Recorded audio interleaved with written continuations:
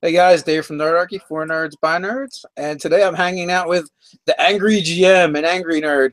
So hopefully he's extra angry today and riled up. I tried to hire some hooligans to go shake him for me so we could get him in rare form today.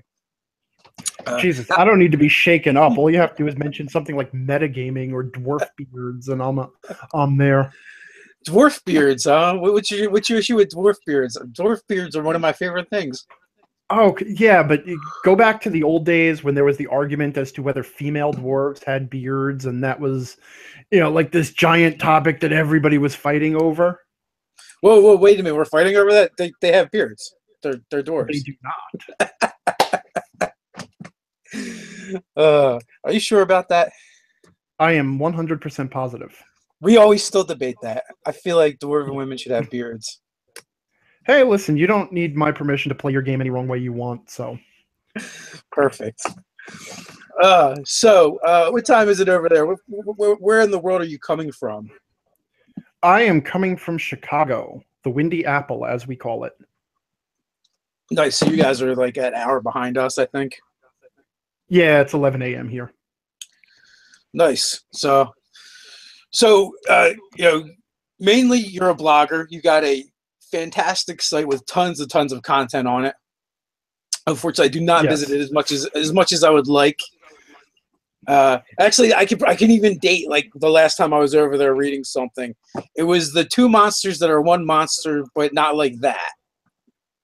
the two-headed, two-tailed, bifurcated snake article. Yes, that's exactly it. That infuriated people on Twitter. But I was actually, with articles like that, I'm really trying to show people how to think about problems. And it is like it's a question nobody would ask is, what is the difference between one monster and two monsters?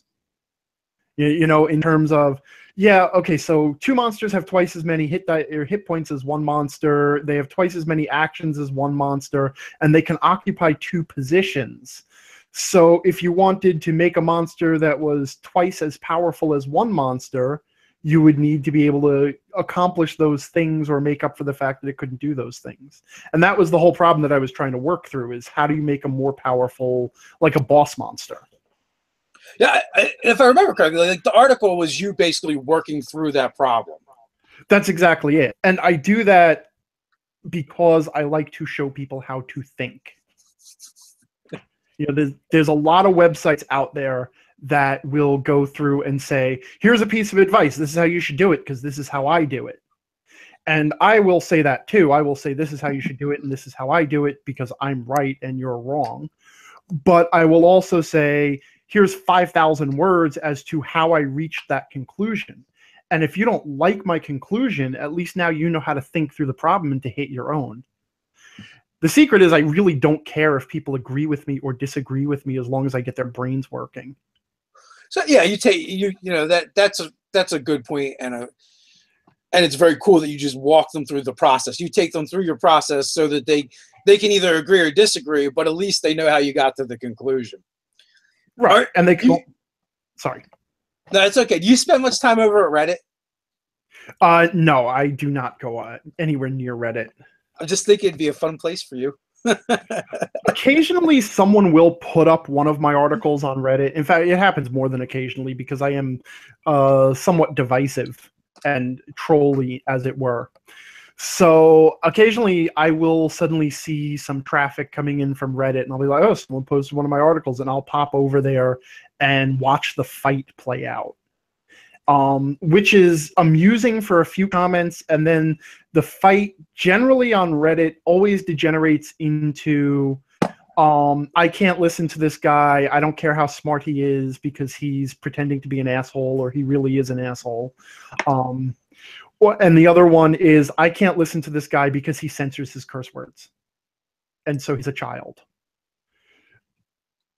You actually get that complaint, censoring the curse all the time. All the friggin' time. I don't understand it. Like, that's the number 2 complaint I get about my content is, why do you censor your curse words? Why are you behaving like a child? So I won't ask you why you're behaving like a child, but why do you censor your curse words? Or do you just not curse in your regular, everyday life? Oh no, I swear like a fucking sailor on leave. But that was a decision that I made very early on when I created the angry character, who is basically just me amped up to 11. And considering I normally run at about 8, that isn't much of a jump. People would be surprised to know how much of me is actually in angry. But in the end, I wanted angry to be sort of like who is the Looney Tunes character, Yosemite Sam, who's always losing his temper. He's like, "Oh, you're a fucking flame, freaking big." But I wanted to emphasize that he was, in fact, a cartoon character. He's not a real person, you know. So I chose to use Grawlix, you know, the standard comic book swearing, as just that sort of signal that, yeah, this, you know, this guy is still a character. You know, it draws a line between me and him. No, I actually I like it, and that is there's some other things about it that I like too, because I've learned through experience. We did like one of our first cons running a game, and we had fans show up, and that was really cool. Until I'm looking at like 11-year-olds and 12-year-olds going, "Oh my God, they're listening to us." I'm like looking at their parents like, "Oh my God, how can you let them listen to us? What are you thinking?" So yeah. So I can totally get that. I mean, we're probably not going to change anytime soon, but we try and we shoot for the hard RPG 13, you know, or for the hard PG 13. Yeah, I should have asked about that before we started. Like, No, how many F-bombs do I get? we don't actually count here on Nerdarchy. They just kind of happen when they happen. I like to save them all up and use them for one big thing at the end. It depends, like you know, which one of us is being triggered at the time. You know, my brother who just abandoned us and left Nerdarchy to do his own thing. Whenever the sorcerer come up, that would be his trigger, and then he would go off. That's one I understand, honestly. That and the lore wizard. The lore wizard was another one. Me as a GM, I really don't care that much. I'm like, whatever. You want to be a lore wizard, be a lore wizard. You want to be an Aarakocra, fly around. I don't care. I just found a great target for the next sleep spell. Except for one thing, which is gnomes. I actually don't ban anything without a good gameplay and table reason to do it. Like, I have banned wild magic sorcerers simply because they take so much extra time and cognitive load to resolve their things, because there's so many elements to their spells and their abilities that trigger on random elements or specific die rolls that the player has to be watching. Oh, I rolled an odd number, or I rolled this, or I rolled that, or is it a wild surge? And you always have to have that wild surge table or the chart at the table. And so that's why I said, you know what? I don't need this speed bump in my game. Every time it's the sorcerer's turn in combat, I know that it's going to take twice as long to cast a spell. It already takes long enough to cast spells, so I really don't need that crap. Really, I mean, we've got one wild sorcerer, and I really feel it doesn't matter so much. Like, he casts Tides of Chaos, and then I know he's going to get a surge, and I'm like, just your next spell, just surge. So literally, he should know. Like, the way I do it, anyway, they should just know to have it ready and just roll your percentile dice with whatever other dice you're going to roll. Yeah, but sure. Even then, it's still, you know, roll the percentile. So roll the next spell, see if it's successful. Resolve that. Roll the percentile dice. Look over to a chart.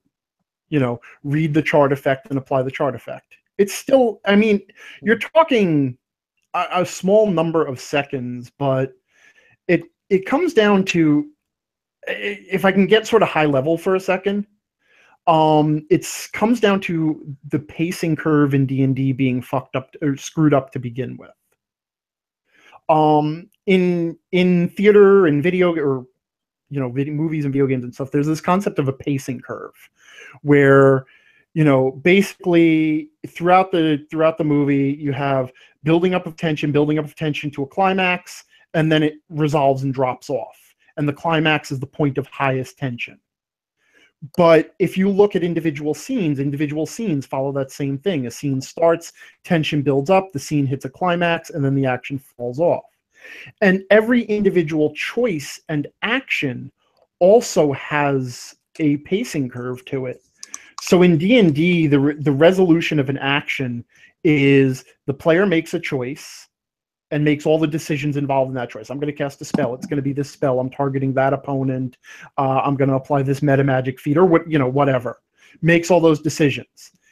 Then, that's the decision made. Now we have to resolve the action, and that's the moment of highest tension is the die rolling, right? Mm-hmm. So then the die rolls, it hits the table, everybody sees what it does, and then the action should fall away. It should. That was the moment of highest tension. The problem is in D&D, what happens after the die rolls is a bunch of math happens. I got to add +2, yada, yada, yada. That's a 17 versus the DC, or 18 versus the armor class. Did it hit? And then the GM has to look and say, yes, it hit, blah, blah, blah, blah, blah. And then the resolution gets dragged out so that there's action after that moment of highest tension that prevents it from falling off and going into the next action. So I try to avoid as much as I can after the die roll. And as much extra stuff after the die roll because it maintains a flow and a pace to the game. So with the Wild Sorcerer, when they search, I feel like all you did is move the tension.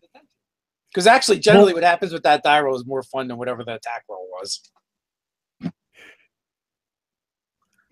I would, I don't disagree, but the point is the moment of highest tension at the table is the die roll itself. The dice hitting the table. Every additional step and every level of add complexity after the dice hit the table is drawing out the action past the moment of highest tension.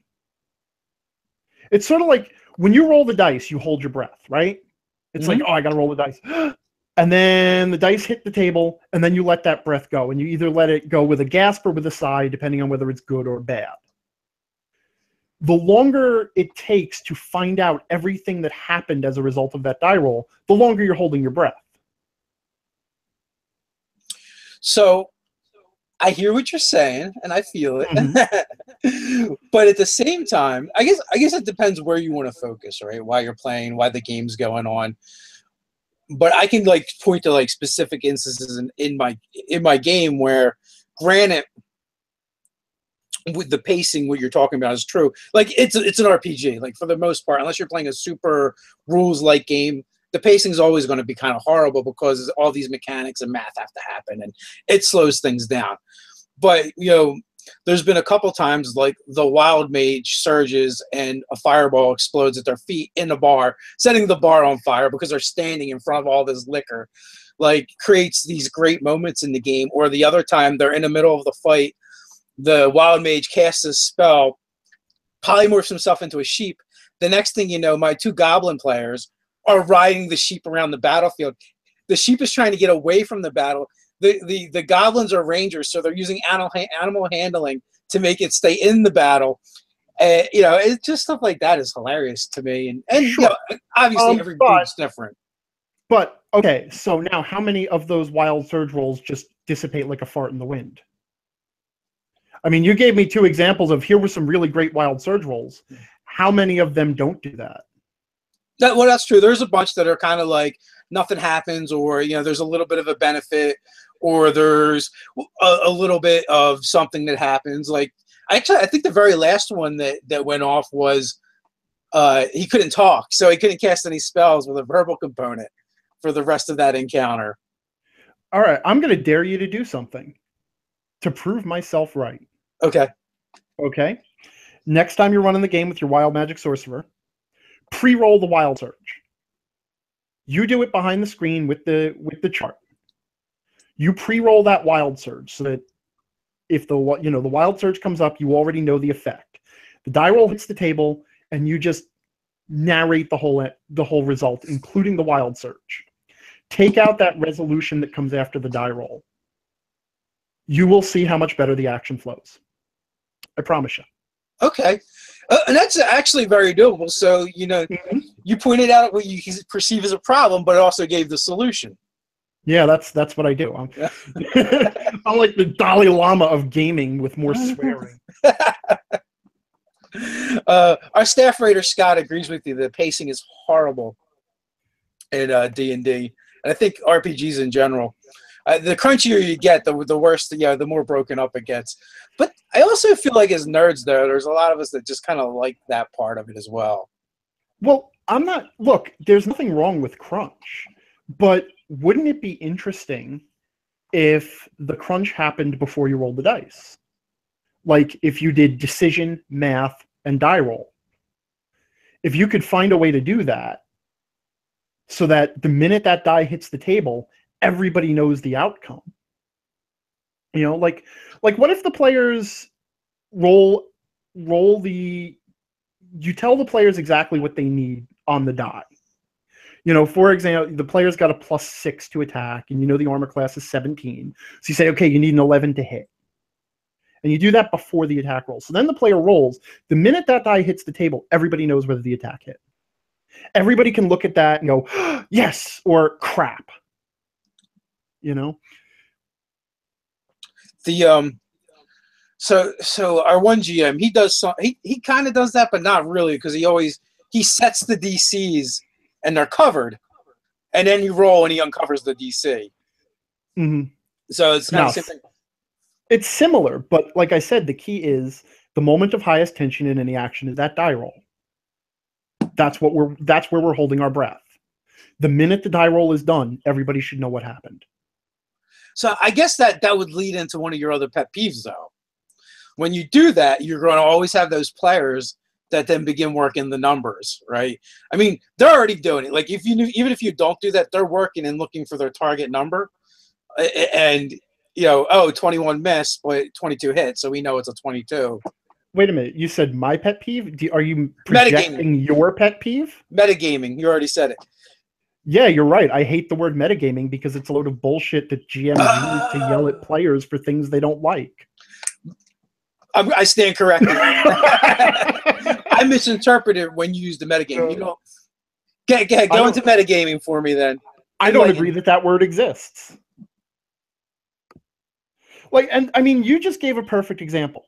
Mm-hmm. The player's working the numbers, trying to figure out the armor class of an opponent, say. So what? So what if the players know exactly what they need to hit? Okay? And why shouldn't they anyway? Any trained combatant is going to look at somebody on the battlefield and say, well, he's wearing armor. He's going to be difficult to hit compared to that guy who isn't wearing armor. And wow, look how he moves. He's really nimble and agile. He's going to be hard to hit. Or that thing has a really thick carapace. It's going to be hard to hit. Or that thing has a magical field around it that's going to make it hard to hit. There is no reason why a combatant, a trained combatant who has a weapon proficiency or a spell proficiency or whatever, can't assess mostly how well their opponent defends itself. I mean, you know, I go back to martial arts and fencing because I was a fencer in high school. And one of the things we were trained to do was to read our opponent. You know, as soon as you get on the strip, you start feeling out the opponent so that you know, this is how fast they move. This is their distance. This is all of that crap. That's part of being a skilled combatant. And every character in D&D is a skilled combatant. So end of the day, there's no reason to say, oh, the players can't know the armor class of an opponent. And even if they had that information, all it would do was allow them to make better choices. Like, wow, this guy's going to be really hard to hit. I should use my uber power with extra accuracy. You know, and what's wrong with that? Role-playing games are a game of making informed decisions and exploring the consequences. Players should have the information they need to make the best possible decisions. That absolutely makes sense. And you know, it's always been something, I guess, that as I see other GMs and other players get annoyed with things like that, where actually very little rarely bothers me at the table. It's just my general lack of empathy for the world at large. But you're very anti-me. You seem to be very mellow about things. Yeah, it doesn't matter, man. And a year from now, we'll make a difference is kind of like my philosophy.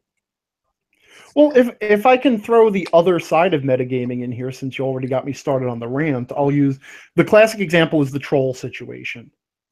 In D&D, trolls regenerate any damage that doesn't come from fire or acid.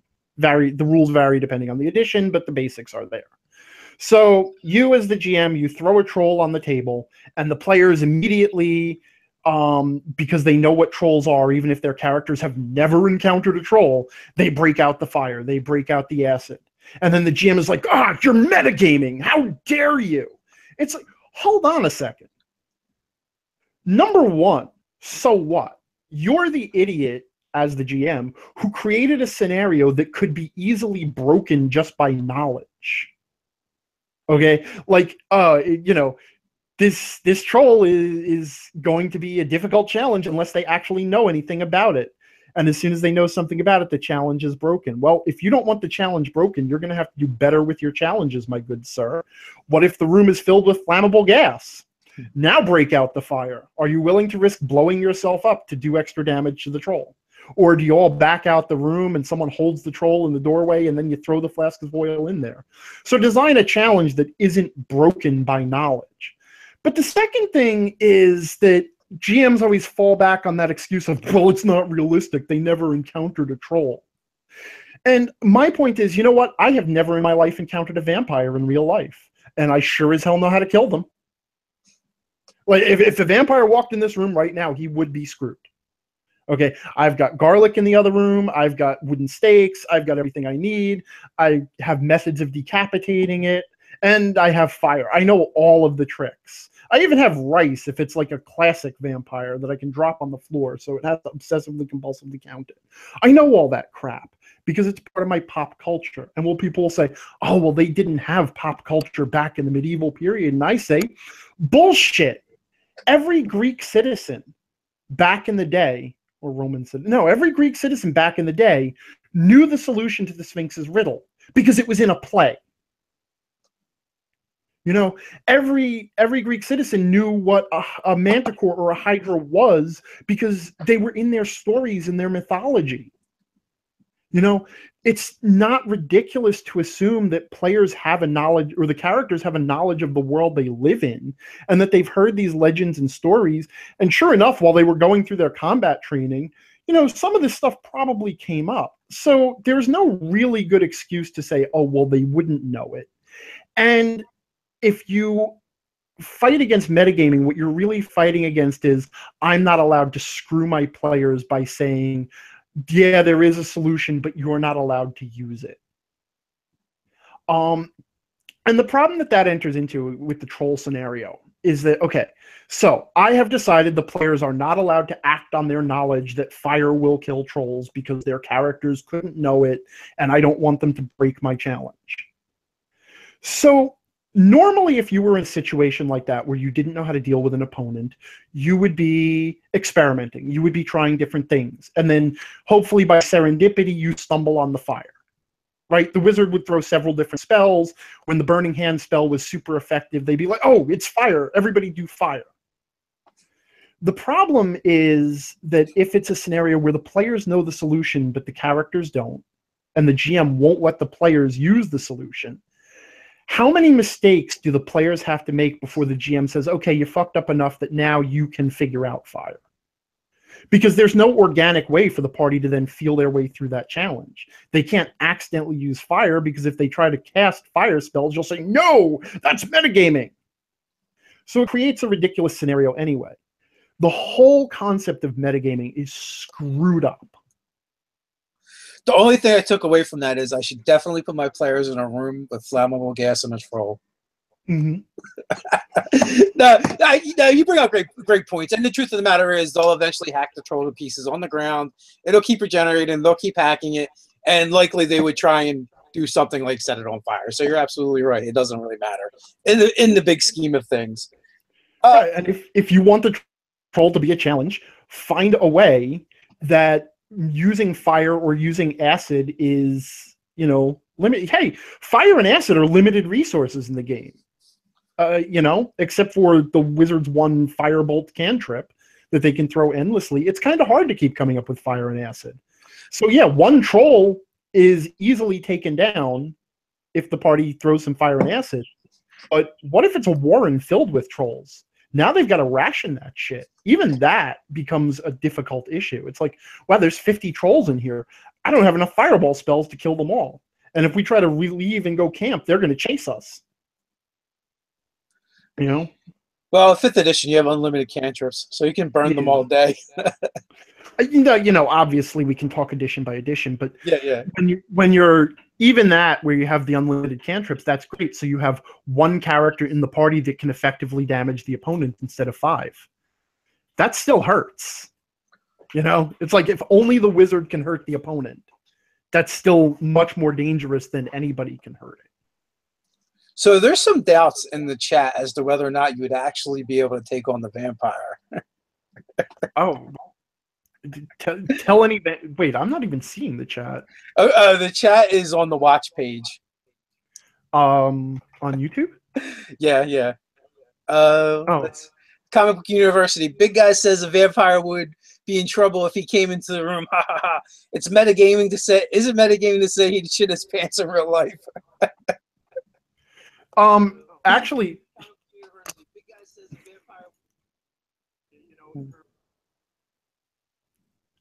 oops, sorry. It's okay. I do that all the time too. I eventually learned to mute it beforehand. You can teach an old dog. First of all, the vampire can't even get in here because I didn't invite it.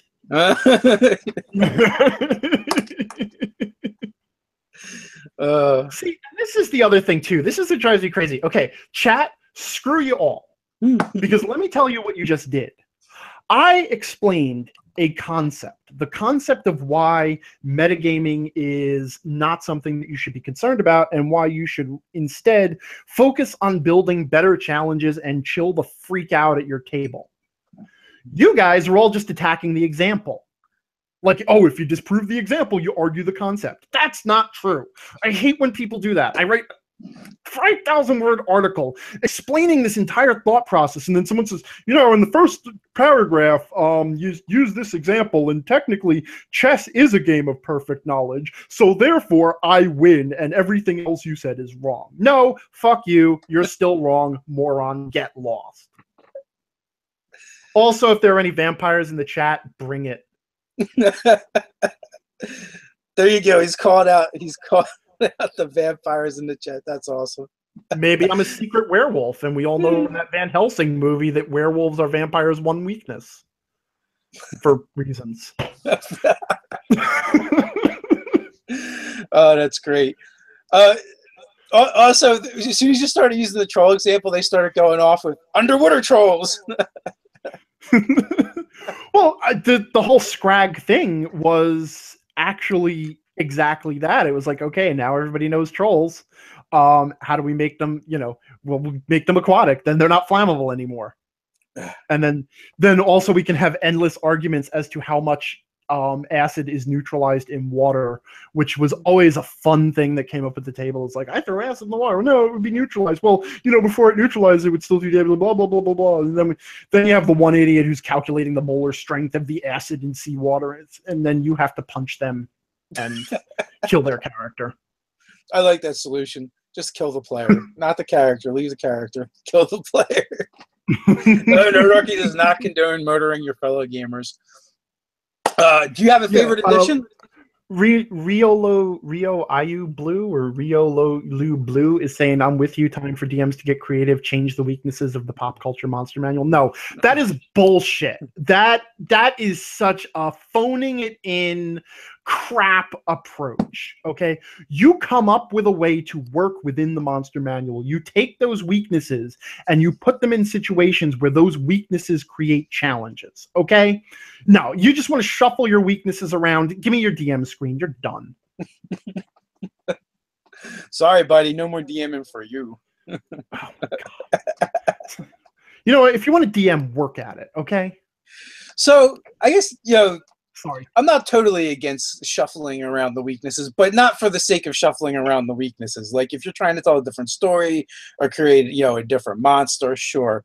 I mean, we have a series that we dabble into every once in a while called Fast and Dirty Monsters. It's basically where we just reskin something or several somethings out of the monster manual to make new monsters instead of like doing all the work. It's a cheat.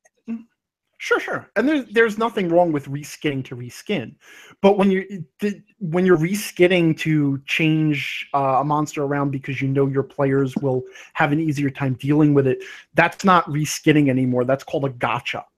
That's like you're creating a Jack in the Box. You know, it's a booby trap. And surprise, you're screwed for no reason other than you want to screw the players. Yeah, you know. I get what you're saying, absolutely. The idea of just, oh no, they think it's a red dragon, so it's immune to fire, or whatever. It's a fire element that does fire damage, but no, my fire element is going to do cold damage, and is going to be immune to cold, just because reasons. And yeah, you know, unless you can come up with creative story elements that make sense, you're right. It is just a dick move on the DM's part, and it is lazy. not that I'm against lazy DMing, because you know, I generally do most of the stuff off the fly and make it up as I go. Oh, you're one of those. I am absolutely one of those. Prep is for the weak. Well, honestly, though, I mean, I have nothing wrong with prep and with improvisation and no prep, because I do that too. But and that's another thing that I try to focus on, and that's why I write so much on my website, is because people think improvisation is working without a plan or working without prep. What improvisation really is, good improvisation, is planning and executing at the same time. It's like, okay, you still have to understand things like story structure and challenge and building a good challenge and you know, and pacing and all that other crap that we talk about. It's just you have to also be able to pull it off in the moment. Yeah, you know, generally. the GM, sorry. Generally, I'll just have a premise in my head, or maybe I'll write down 3 sentences on a sheet of paper, whichever. And that's what I'm going to go for the night, unless the players do something else. And then I'm just going to do whatever they do. I'm going to work, you know, within what they give me, you know, and we'll tell the story together. Mm. Oh, you're okay. Fine. Well, I'm going to leave that alone. Oh, which that? What I said or something in the chat? No, it's just the whole collaborative storytelling bullshit. Yeah, fine. No, let's hear it. Let's hear it. I'm always open to different takes on it. You don't like player agency? Players have absolute agency over their characters and the choices their characters make. That's fine. And I have no problem with that whatsoever. Whatever the characters want to do, it is my job to respond to it. Player agency beyond the character, though, that completely fucks up with what a role-playing game is. Because now the players are making decisions that don't align with their character's goals. But, you know, that's neither here nor there. Now I'm really just now getting nitpicky. Well, so here's the thing. Like, I guess we talk about this sometimes, and that is the fact that the character can have goals, and the player can have goals, and you don't actually have to line up. Because sometimes I'll personally have goals for my character that are really fucked up, and you would never do to somebody you really like, you know. But so they don't line up. So clearly, like you know, even like if you look at 5th edition, like what player or what character would ever really want to be a warlock if they knew all the ins and outs, right?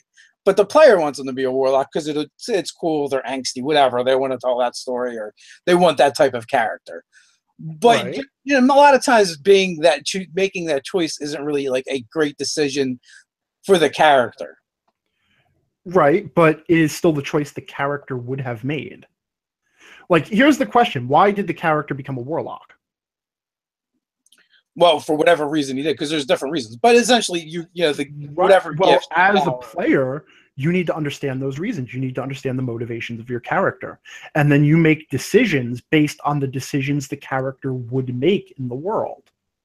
Well, so, all right, let me backpedal a little bit here. So, okay. Sure.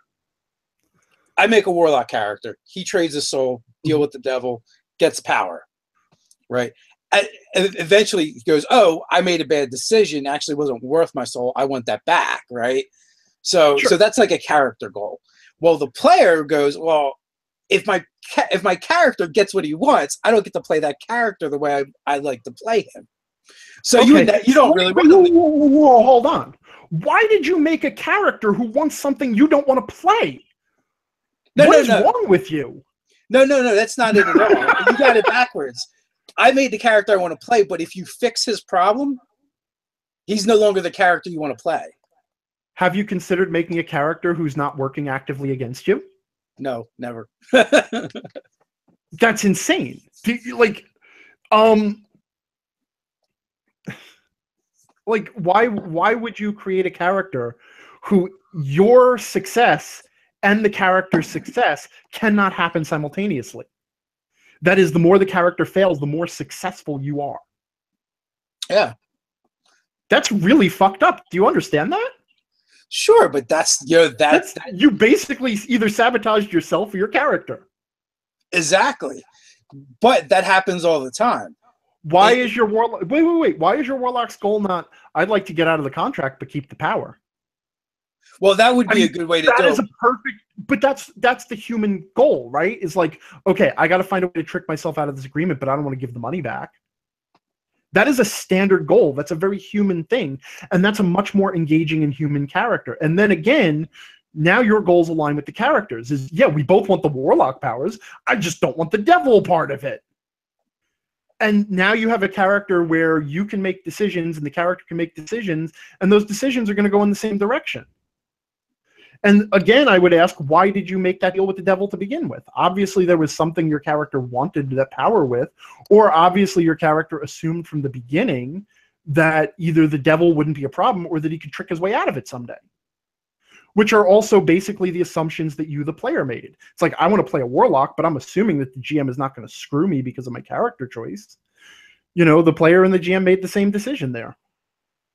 Or the player and the character made the same decision there. So that character actually did get his soul back, and he had to keep it externally in order to keep his power. Okay. So it kind of did work out that way anyway, the way the GM engineered it. But the way I was playing the character was his goal was to get back his soul, but when I think about that, I think of it being like, well, if you do that, then isn't the power going to leave? Mm-hmm. But you raise a great point. Like, why wouldn't you figure out how to keep the power and get your soul back? Well, okay. Here's the deal. Characters in role-playing games are still characters in fiction. Okay? And characters in fiction and drama are interesting because it is about human motivations. Even if we're playing robots and elves or whatever, ultimately what we're really exploring is human interactions and the human condition. Okay? If you are setting up your character to make decisions that do not make sense from a human perspective, then the character is less engaging. If you instead force yourself to confront the same conflicts, internal conflicts that your character would confront, is like, on the one hand, I want to keep the power, but on the other hand, I don't want the devil anymore. That makes for a more interesting character because that character now has an internal conflict to resolve. Internal conflict is what makes choice interesting anyway, because the character has to then choose priorities. At the end of the day, your character is like, okay, you can keep your power and you can have your soul back, but you can't put your soul back in your body. Now your character has to weigh the priorities of I want the power, I want my soul. Is this trade-off worth it? And has to make an interesting and compelling choice. I agree. I mean, and you actually made me think about it differently by even asking that question. Yep, I have that power. So, well done. So, real quick, I want to go to the chat for a roll call, and then we'll get some questions from these guys because they've been pretty active in there. Though the weird thing with the chat is sometimes they're talking with and at us, and sometimes they're just talking amongst themselves. Where you guys at? We got Chicago with the Angry GM. You guys know I'm in Jersey. So also I have an announcement while I'm waiting for you guys to weigh in with the roll call. Today, 5 p.m. Eastern Time, I will have David Harbour on from Stranger Things, Suicide Squad, Quantum of Solace, and some other things. So I don't think he's going to be on very long. He said he'll set aside 20 minutes for us to talk about D&D, so that should be pretty exciting. So they're starting to weigh in: Virginia, Maine, Portugal, Washington State, Canada in the house, Toronto, Seattle, Alabama, Texas, Colorado, Texas, Pennsylvania, Israel. I don't know if we've had any Israels before. Awesome. Glad to see you here. Canada, Arizona, Texas, Minnesota, Texas, San Francisco, Pittsburgh, Tampa. Some more Canada in the house. We got New York, Oregon, Denmark, New Hampshire, Texas, Poland, Tampa, Germany, United Kingdom, Oregon, Germany. Jesus Christ, what time is it in these places?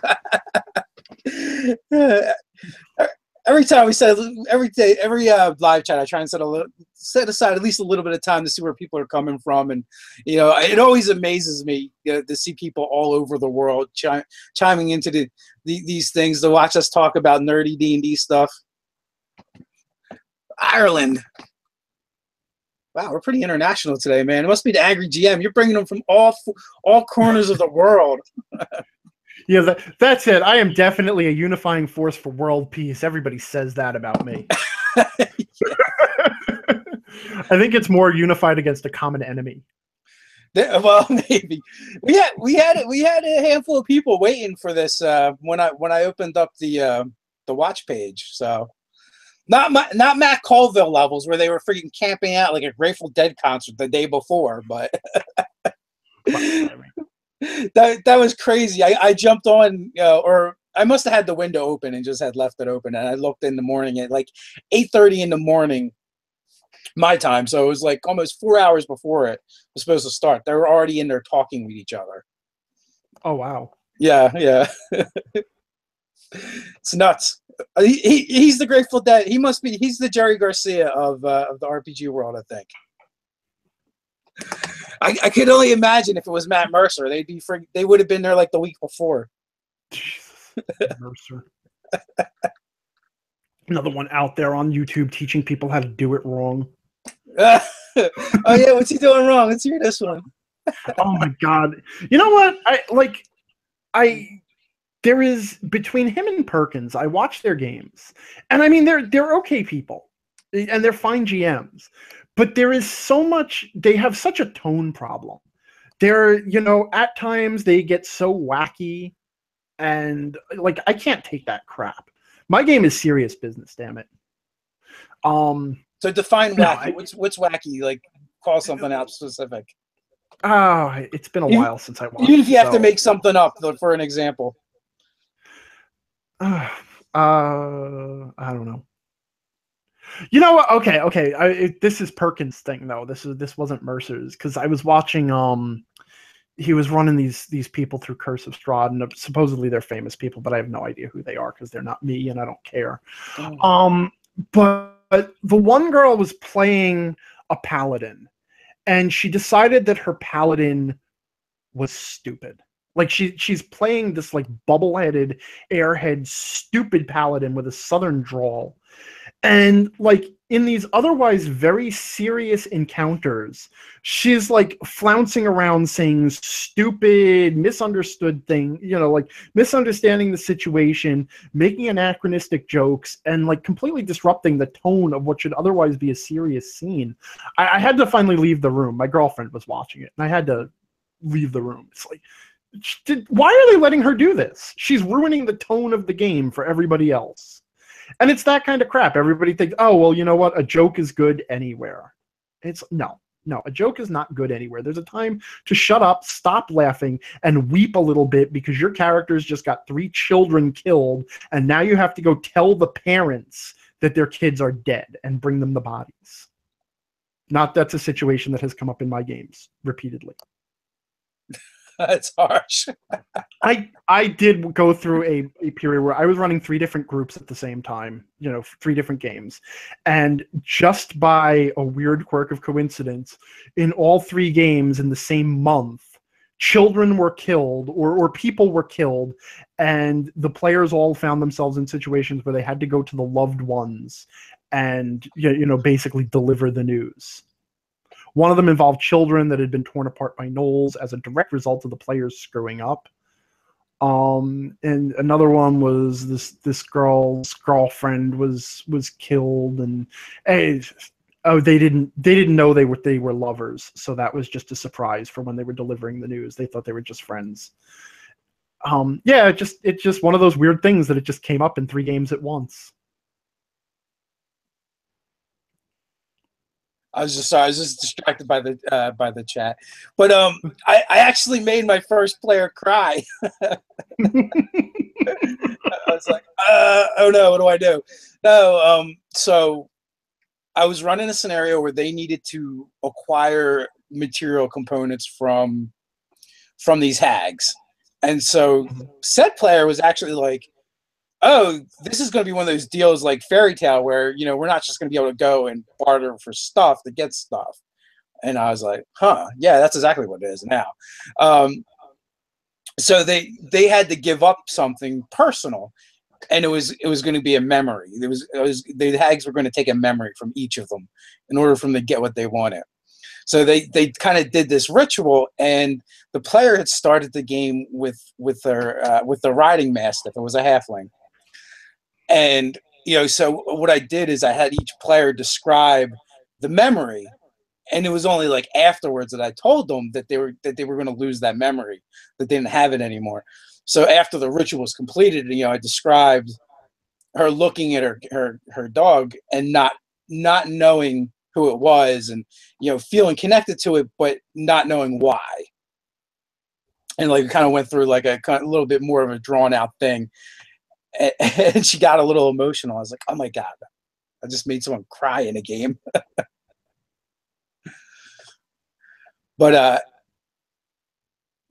so I guess that's what you're talking about, more like serious, less dick jokes. Well, you know what though? No, honestly, what it comes down to is its tone, right? I mean, you have a horror movie and it has a certain tone to it. It is about dread. It is about disempowerment. It is about isolation. That doesn't mean that there's never a light moment where the characters can relax a little bit, or that they even share a laugh occasionally. But for the most part, you wouldn't want to have a horror movie where suddenly one of the characters shows up in a jester costume and is slapping everybody with rubber chickens every other scene. It would screw with the tone. And I just tend to run a more serious tone. I run Lord of the Rings, and not like, I can't think of a good fantasy parody. Oh, Monty Python and the Holy Grail. I'm running Lord of the Rings, not Monty Python and the Holy Grail. And if Sir Lancelot or Sir Robin showed up in Lord of the Rings from Monty Python and the Holy Grail, everybody sitting in that movie theater would go, what the hell just happened? This is totally emotionally jarring. So, and as a GM, it is your job to control the tone at the table, to figure out the tone everybody wants to play. I'm not just saying, pick your tone and do it, but figure out the tone that everybody is into. And if it reaches a point where somebody's character is utterly disruptive of that, you pull them aside and say, listen, your little stand-up comedy act here does not jive with this tale of a tortured vampire who is desperately seeking a replacement for his lost love. Sorry, just doesn't work. Come back with an actual emotional character. And people are saying in the chat, session 0 and social contracts and all of that stuff. Prior to the game, the standard bullshit terms that people throw out when you say this stuff, like they mean anything. I think it helps, or at least if people are going to go off the rails and try and do their own thing, you have something to point back to and say, well, this is what we all agreed to. Yeah, but you know what? Like people throw out the word social contract. Like, oh, you have to, the social contract, like that's advice. That is not advice. Okay? There is nothing actionable about saying, oh, the social contract, don't forget the social contract, because no shit. Every time people get together with a common goal, there's an implied social contract. Okay? That's not a thing in gaming. That's just a human thing that we all understand. That doesn't help anybody. What helps people is when you do have that character who's going off the rails and fucking up your tone, that you can say to the GM, okay, this is what you have to do. You have to pull the player aside, And you have to say to them exactly this and exactly why. And you yourself have to understand why this is a problem. Just yelling the word social contract at people are saying, did you know there's a social contract in gaming? Is useless advice. And yet I see article after article that just talk about the social contract in gaming for 2,000 words. By the way, there's a social contract. No shit. Give me something practical and actionable. I'm just laughing because your fans are showing up. the Stockholm Syndrome victims. So you had said you're about to start a new campaign. Are you playing? Starting? Are you going to be a player or running it? Oh, I am far too clever, creative, witty, and handsome to be a player. So I don't play. I haven't played in a long time. Okay, like once or twice a year, I will play in a short game, but I have no interest in playing. I'm too good at the game to be a player. Interesting. And honestly, even more, I'm too good at being a GM to waste myself on the other side of the screen. The world needs great GMs, so I would be doing a disservice to everyone if I didn't run the game. What I'm actually running is an online D&D 5th edition campaign for 30 people. 30 people at the same time? No, not at the same time. Just it's the same campaign. I've set up for my high-level Patreon supporters. I promised them a while ago that I would figure out a way to run games for them online. And I've come up with a formula that will allow me to allow all of them to participate in an ongoing campaign, even though the individual players might only play in one session a month. There's a guild setup that allows them to communicate between games and pay attention to the larger ongoing story. Okay, so how are you finagling that? How are you how many? So 30 players once a month. You run in 6 groups, 5 groups. Yeah, I mean, it's 5 to 6 sections a month, which is certainly manageable at 4 hours a piece. And basically the players are members of an organization, a guild or what have you. Rebel Alliance, doesn't matter what excuse you use, because the premise is just an excuse for the gameplay structure. So, and there are missions that publish that the players can volunteer for. They show up on that day, they play through the mission. The successes, failures, and discoveries they make affect the ongoing story, and they can communicate with the other players about what happened in their mission, so that if the players pay attention to all the ongoing debriefings and everything else, they can tease out what else is going on and recognize the villains and then take actions and make decisions in later missions to bring the story to some sort of a conclusion. I'm being a little bit vague because it's still somewhat experimental. This is something to see if it will actually work. So I've let in 15 of the 30 players for the first season, which will be about 2 months long. Are you recording these games, or are these going to be private? These are private. It's just for me and my patrons. I don't do live, actual plays and stuff. It's like my games are there for me to enjoy it with my players. Once you start broadcasting the stuff, you become cognizant of the audience, and you're trying to give them the most entertaining time possible. And I find that doesn't always jive with running the best game possible for the players. So I can see that, but we run games, but we really don't worry about that. We just run the games we're going to run, to be honest with you. And we may cut down on certain things just because it's annoying for the game, but it still focuses on the game. We actually do a similar thing with the guild you're talking about. We have the company, the NAG, and it's just a mercenary band that it's an excuse to have the players come together every month. And they're different players, and we don't have to figure out how they got there. They're all part of the same group, and that's where they get their quest missions from, whatever is going on. Yeah, and that was exactly where I started with, but I also want the thrill of sort of an ongoing campaign where there is a meta plot, a greater plot that the missions tie into that the players can then affect. So that's where it sort of requires me to allow communication through an online group between the different players that can inform their decisions and, you know, let them solve these mysteries. So what kind of theme do you got going on? Is there anything you tell me about that without like spoiling it if your players are watching or whatever? Sure. So currently it takes place in a city that for whatever reason appears to have a mind of its own.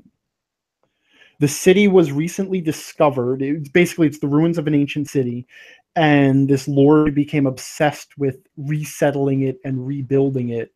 And the city has its own influences. It has its own agenda, apparently, and there are certain magical things that it can do.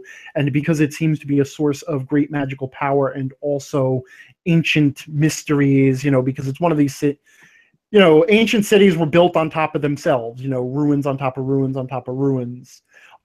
So various groups and factions are all trying to seize control of whatever is the source of the magical power in this city.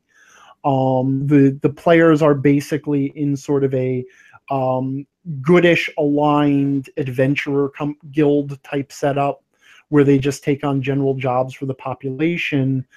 But of course, the different factions are tugging them in different directions. Cool. Sounds like an interesting backdrop for some adventures to go on. Yeah, hopefully. Yeah. So I just the sentient city. We run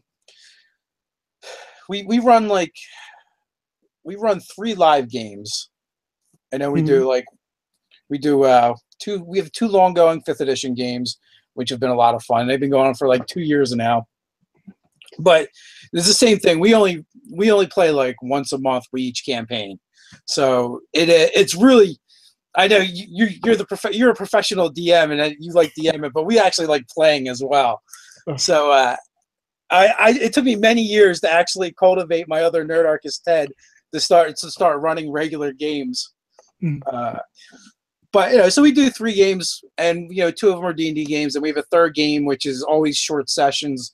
Our friend Scott will come in and run for us, and he's got this weird thing. It's like 3, 5, 7 sessions, and that's like the arc, and then it's done. Move on to the next thing. He also believes a game should be able to run in the length of a movie, which he has not successfully done yet, but that is one of his objectives. So we'll use that 3rd game to actually play things other than Dungeons and Dragons. Gasp. But so we try and use the channel, like, while D&D is like our main thing, we like to throw out some other things, introduce the fans to other games, other genres, other systems, let them know there's things other than D&D out there.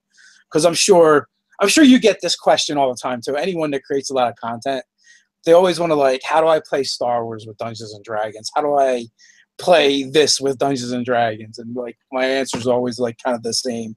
Like, you don't. Dungeons and Dragons can only do one thing good, and that's Dungeons and Dragons. So fair enough. Yeah, I will say Dungeons and Dragons can do several things good. They are all different iterations of Dungeons and Dragons. Yeah, like, so there's so many great systems out there. I was like, well, why don't you just use that system?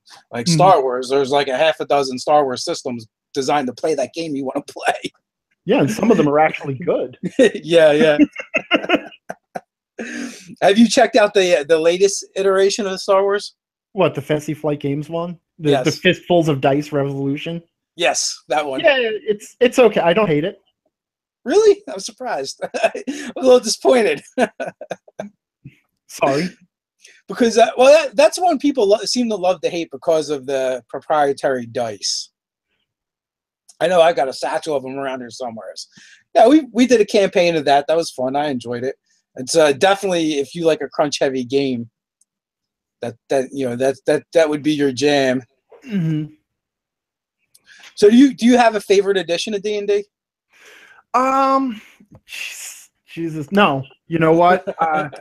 It's hard for me to say because, okay, I have least favorite editions of D&D, but like the current editions of D&D like I'm like looking at my shelf like that's going to tell me the answer.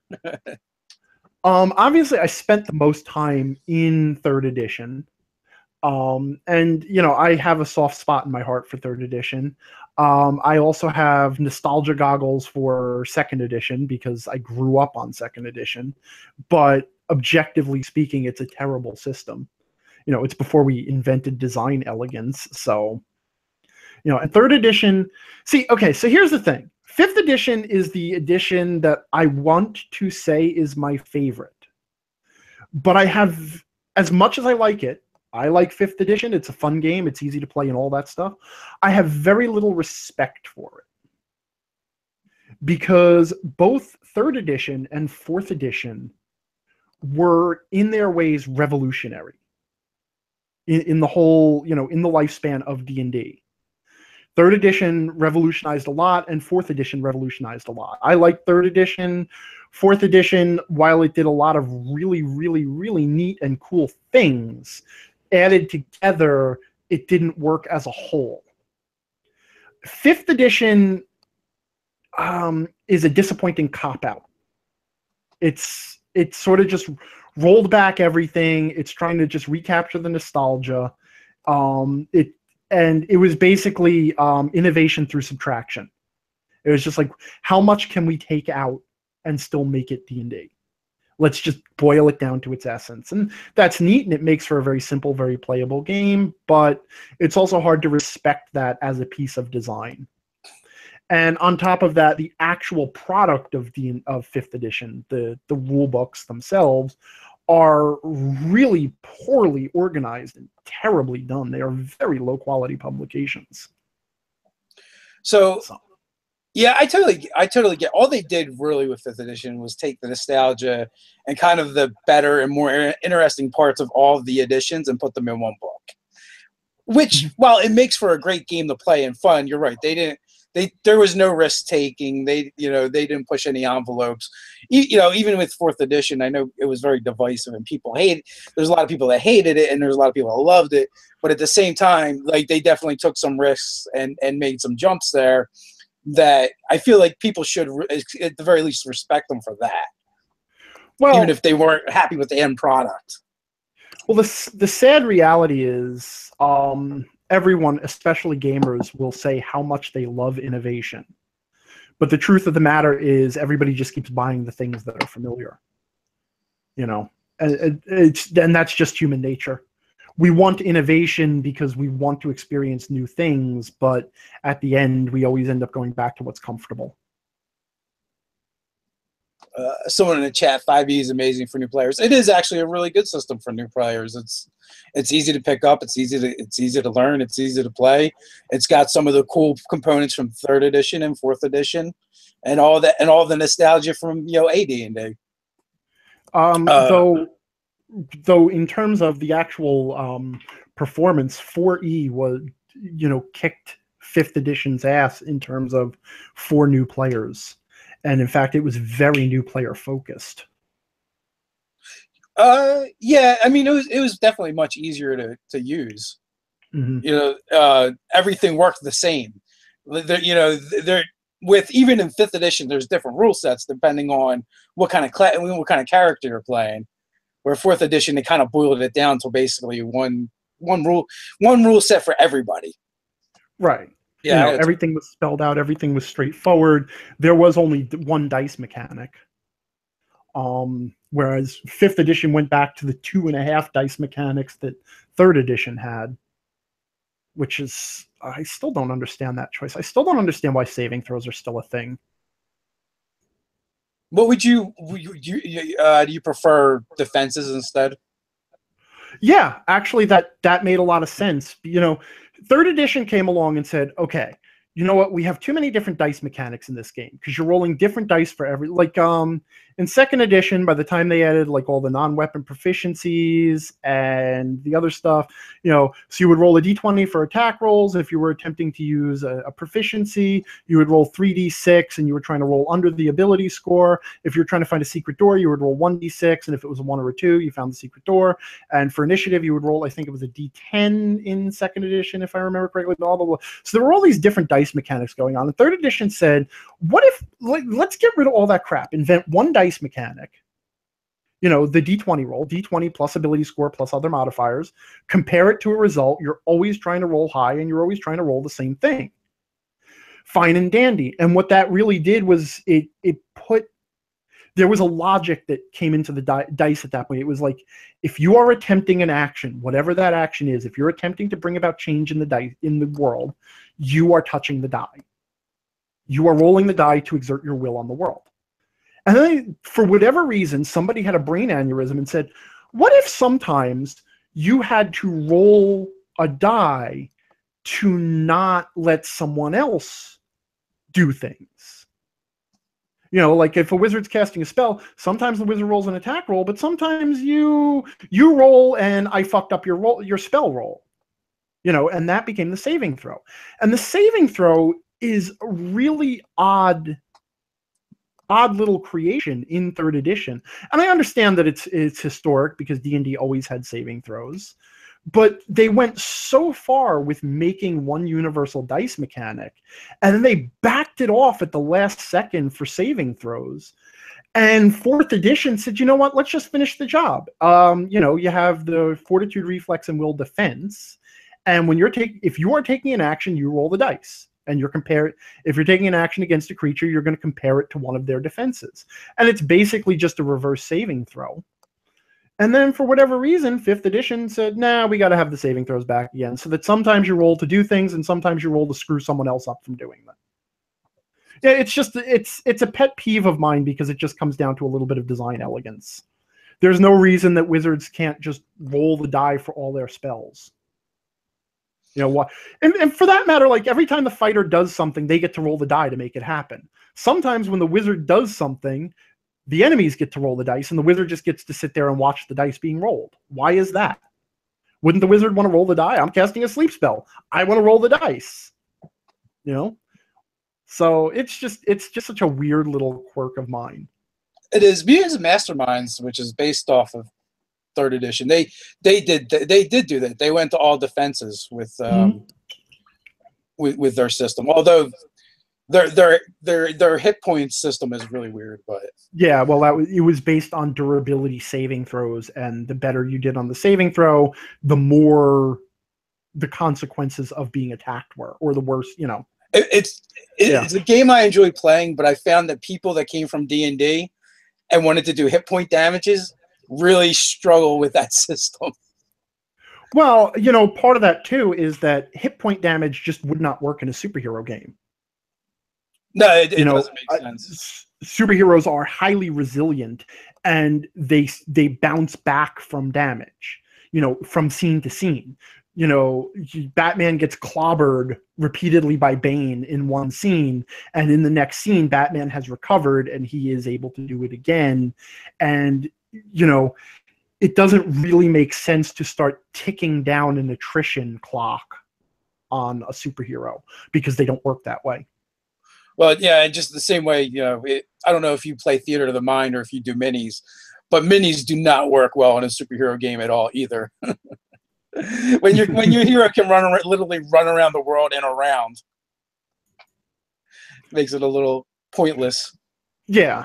I mean, and especially because Theater of the Mind, even though I hate that term, I'll just use it. Theater of the Mind is certainly much more cinematic. It's much more set piece focused than grid based. Well, and you know what? This is the thing too. Like, the part of the reason why I hate saying Theater of the Mind versus grid based is you can do Theater of the Mind in D&D, but you're not really. Because the grid is still there, you're just imagining it in your head. Because the entire game of D&D is measured out in 5-foot squares. Every range, what you can interact with, it's all defined by precise precision. precise positions. So even if you say, yeah, I'm running D&D as theater of the mind, no, you're really not. You're just imagining the grid in your head. It's still a gridded game. Well, and it is designed from that perspective. That's one of the hoodwinks of going from 4th to 5th, right? Like, if you really dissect a lot of the 5th edition stuff, there's a lot of 4th edition in there. They just change the words to confuse all the angry people. No pun intended. But yeah, like they moved everything to 5 foot instead of calling it out like they did in 4th edition. They just give a range, but the ranges are still 5 foot increments. Well, let us all also keep in mind that that was not new to 4th edition either. 3rd edition was also measured out in 5 foot squares. Yeah, it was started there. You know. Well, I mean, 4th edition, you open up your 3.5 player's handbook, and at the back of the book, you find templates for all the spells. There's actually a whole discussion in the spellcasting chapter on this is the shape of spell templates. And you would not need that if your world was not marked out in 5 foot squares. Well, yeah, it started in 3rd, but then 4th, instead of saying the distance, it would say 2 squares, 3 squares. And I think a lot of players found that jarring, even though they were already doing it. I don't understand why. Yeah, the square was just an abstraction of 5 foot, but they basically just made the grid. They just put the wording right in there instead of saying the extra numbers. It's like, well, no, you're really just pushing them back 3 squares because that's honestly, what we're doing. It didn't even start in 3rd edition. If you go back to the earliest of editions, everything was measured in inches because those were inches of table measurement. 2nd edition moved away from the inch measurements, and even some of 1st edition moved away from the inch measurements. But 2nd edition, when it went into the player's option era, because they were testing stuff for 3rd edition, they added the combat and tactics rulebook, which was basically a more rigorously grid-based approach than a table measurement approach. So that was really the shift between it. But there's always been rigorous measurement in D&D. People just don't like to admit it. Yeah, it's true.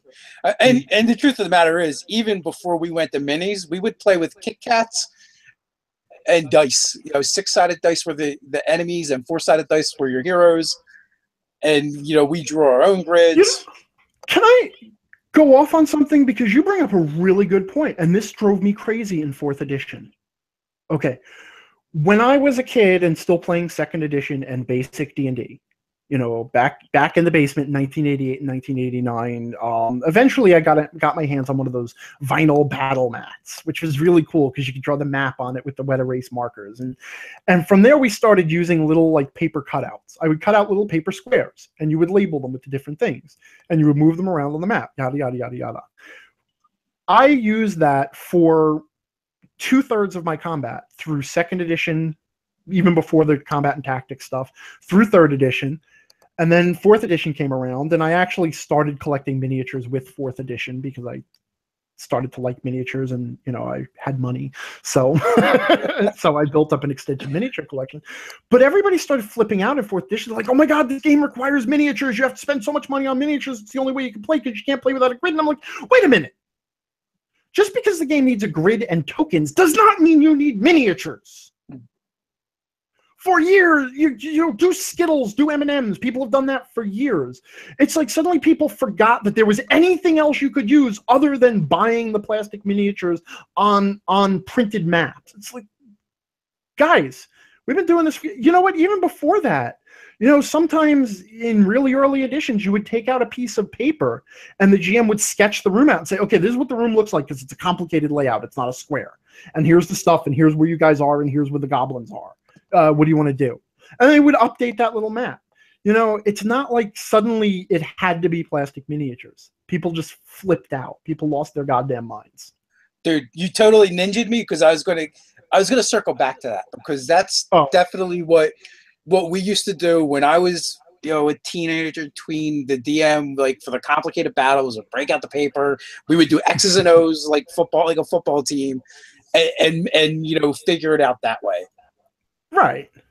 But we gamers have been finding those solutions since time immemorial. Yeah, because you'll have a dick DM that'll attack the mage in the back with his ogre, And you're like, well, how did he get past all the rest of us? Mm-hmm. No, absolutely. Anyway, I got to cut this short because I do have an appointment that I'm probably running late for. But yeah, we usually run about an hour, and we're about an hour and 20 minutes or so. And we've I was had going to comment on you saying you're cutting it short because I thought we went over time. Yeah, we did. We've had a solid 130, 140 people all along. They love to come and hate the angry. Yeah, I get that a lot, but they all know I'm right. They hate me because I say the things that everybody's thinking. Yeah, well, I do appreciate you coming on. Open invitation. You can come back. You can come back and rile up the fans anytime you like. No, I would love to come back. It's been a lot of fun. It was great getting to chat with you. I love your site. I don't really watch your streams as much as I should, but the site itself is really, you know, it is the second best RPG gaming website out there, I think. Oh wow, that's high praise. Thank you. Especially because I'm the chimpanzee pushing the buttons, and I don't know what I'm doing at all. I just push buttons until it does what I want it to do. Sort of constantly breaking things and having to fix this. I really appreciate the compliment. And thanks for hanging out. Everybody in the chat, thanks for hanging out with us. We appreciate it. Everybody have a great day. Until next time, stay nerdy.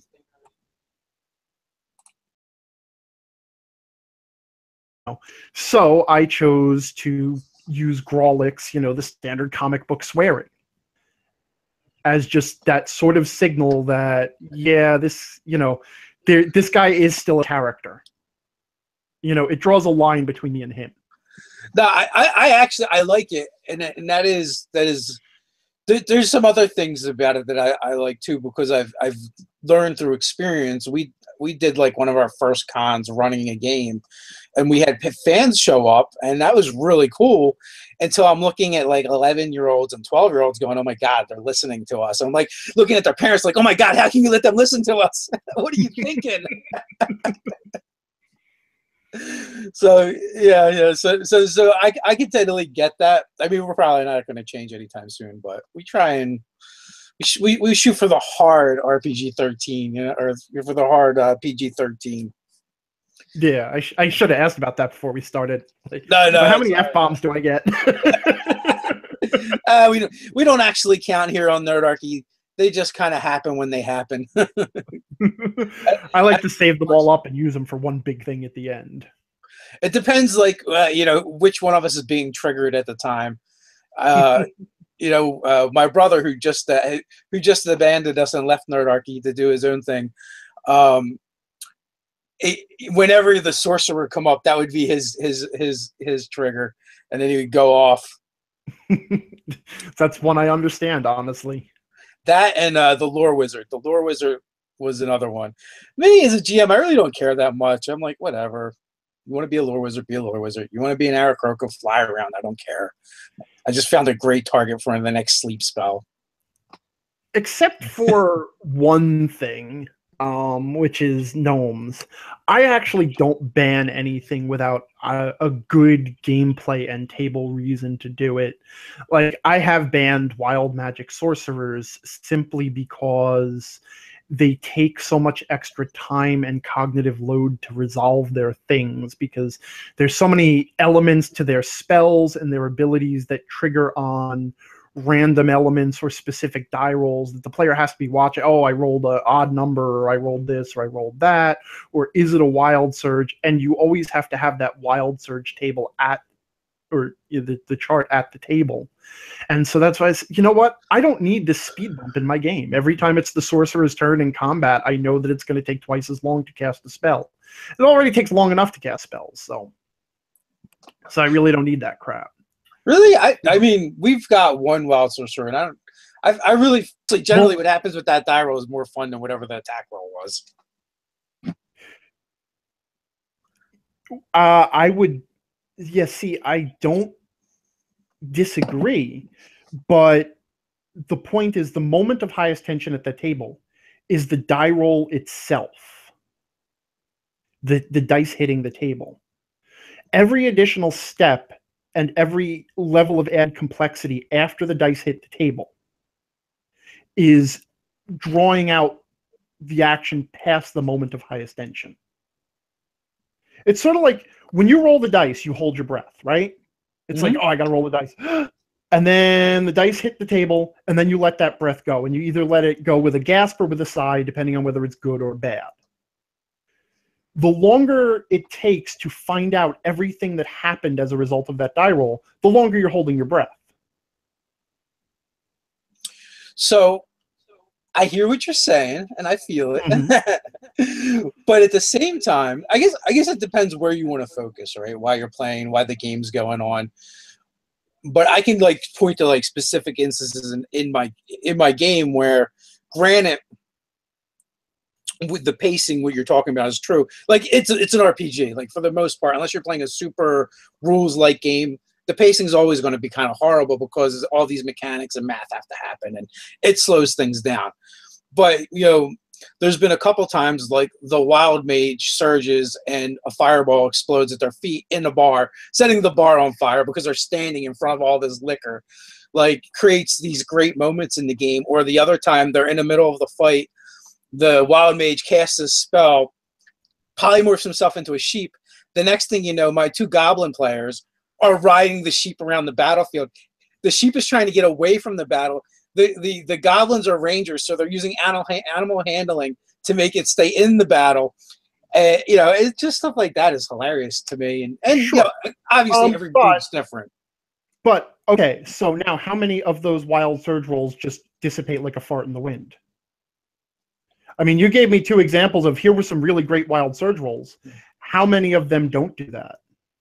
Well, that's true. There's a bunch that are kind of like nothing happens, or there's a little bit of a benefit, or there's a little bit of something that happens. Like I think the very last one that went off was he couldn't talk, so he couldn't cast any spells with a verbal component for the rest of that encounter. All right, I'm going to dare you to do something to prove myself right. Okay. Okay. Next time.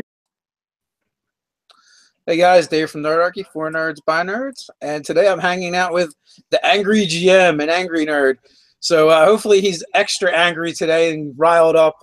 I tried to hire some hooligans to go shake him for me so we could get him in rare form today. Jesus, I don't need to be shaken up. All you have to do is mention something like metagaming or dwarf beards, and I'm there. Dwarf beards, huh? What's your issue with dwarf beards? Dwarf beards are one of my favorite things. Oh, yeah, but go back to the old days when there was the argument as to whether female dwarves had beards, and that was, like this giant topic that everybody was fighting over. Whoa, wait a minute. We're fighting over that? They have beards. They're dwarves. They do not. Are you sure about that? I am 100% positive. We always still debate that. I feel like dwarven women should have beards. Hey, listen, you don't need my permission to play your game any wrong way you want, so. Perfect. So what time is it over there? Where in the world are you coming from? I am coming from Chicago, the Windy Apple, as we call it. Nice. So you guys are like an hour behind us, I think. Yeah, it's 11 a.m. here. Nice. So mainly you're a blogger. You got a fantastic site with tons of content on it. Unfortunately, I do not visit it as much as I would like. Actually, I can even date like the last time I was over there reading something. It was the 2 monsters that are one monster, but not like that. the 2-headed, 2-tailed, bifurcated snake article. Yes, that's exactly it. That infuriated people on Twitter. But I was actually, with articles like that, I'm really trying to show people how to think about problems. And it is like it's a question nobody would ask is, what is the difference between 1 monster and 2 monsters? In terms of, okay, so 2 monsters have twice as many hit points as 1 monster. They have twice as many actions as 1 monster, and they can occupy 2 positions. So if you wanted to make a monster that was twice as powerful as 1 monster, you would need to be able to accomplish those things or make up for the fact that it couldn't do those things. And that was the whole problem that I was trying to work through, is how do you make a more powerful, like a boss monster? Yeah, if I remember correctly, like the article was you basically working through that problem. That's exactly it. And I do that because I like to show people how to think. I feel it doesn't matter so much. Like, he casts Tides of Chaos, and then I know he's going to get a Surge, and I'm like, just your next spell, just Surge. So literally, he should know, like the way I do it anyway, they should just know to have it ready and just roll your percentile dice with whatever other dice you're going to roll. Yeah, but sure, even then, it's still, roll the percentile. So roll the next spell, see if it's successful, resolve that, roll the percentile dice, look over to a chart, read the chart effect and apply the chart effect. It's still, I mean, you're talking a small number of seconds, but it comes down to, if I can get sort of high level for a second, it comes down to the pacing curve in D&D being fucked up or screwed up to begin with. In theater and video, or movies and video games and stuff, there's this concept of a pacing curve where basically throughout the movie you have building up of tension to a climax, and then it resolves and drops off, and the climax is the point of highest tension. But if you look at individual scenes follow that same thing. A scene starts, tension builds up, the scene hits a climax, and then the action falls off. And every individual choice and action also has a pacing curve to it. So in D&D, the resolution of an action is the player makes a choice and makes all the decisions involved in that choice. I'm going to cast a spell. It's going to be this spell. I'm targeting that opponent. I'm going to apply this meta magic feat, or whatever. Makes all those decisions. Then, that's the decision made. Now we have to resolve the action, and that's the moment of highest tension, is the die rolling, right? Mm-hmm. So then the die rolls, it hits the table, everybody sees what it does, and then the action should fall away. That was the moment of highest tension. The problem is in D&D, what happens after the die rolls is a bunch of math happens. I got to add +2, yada, yada, yada. That's a 17 versus the DC, or 18 versus the armor class. Did it hit? And then the GM has to look and say, yes, it hit, blah, blah, blah, blah, blah. And then the resolution gets dragged out so that there's action after that moment of highest tension that prevents it from falling off and going into the next action. So I try to avoid as much as I can after the die roll. And as much extra stuff after the die roll, because it maintains a flow and a pace to the game. So with the Wild Sorcerer, when they search, I feel like all you did is move the tension. Because actually, there's a lot of websites out there that will go through and say, here's a piece of advice. This is how you should do it, because this is how I do it. And I will say that too. I will say this is how you should do it, and this is how I do it, because I'm right and you're wrong. But I will also say, here's 5,000 words as to how I reached that conclusion. And if you don't like my conclusion, at least now you know how to think through the problem and to hit your own. The secret is I really don't care if people agree with me or disagree with me, as long as I get their brains working. So yeah, that's a good point, and it's very cool that you just walk them through the process. You take them through your process so that they can either agree or disagree, but at least they know how you got to the conclusion. Right. And they can. Sorry. No, it's okay. Do you spend much time over at Reddit? No, I do not go anywhere near Reddit. I just think it'd be a fun place for you. Occasionally, someone will put up one of my articles on Reddit. In fact, it happens more than occasionally, because I am somewhat divisive and trolly, as it were. So occasionally I will suddenly see some traffic coming in from Reddit, and I'll be like, oh, someone posted one of my articles, and I'll pop over there and watch the fight play out. Which is amusing for a few comments, and then the fight generally on Reddit always degenerates into, I can't listen to this guy, I don't care how smart he is, because he's pretending to be an asshole, or he really is an asshole. And the other one is, I can't listen to this guy because he censors his curse words, and so he's a child. You actually get that complaint, censoring the curse all the time, all the friggin' time. I don't understand it. That's the number 2 complaint I get about my content is, why do you censor your curse words? Why are you behaving like a child? So I won't ask you why you're behaving like a child, but why do you censor your curse words, or do you just not curse in your regular, everyday life? Oh no, I swear like a fucking sailor on leave. But that was a decision that I made very early on when I created the angry character, who is basically just me amped up to 11. And considering I normally run at about 8, that isn't much of a jump. People would be surprised to know how much of me is actually in angry. But in the end, I wanted angry to be sort of like who was the Looney Tunes character, Yosemite Sam, who's always losing his temper. He's like, "Oh, you're a freaking flame, freaking big." But I wanted to emphasize that he was, in fact, a cartoon character. He's not a real person, you know.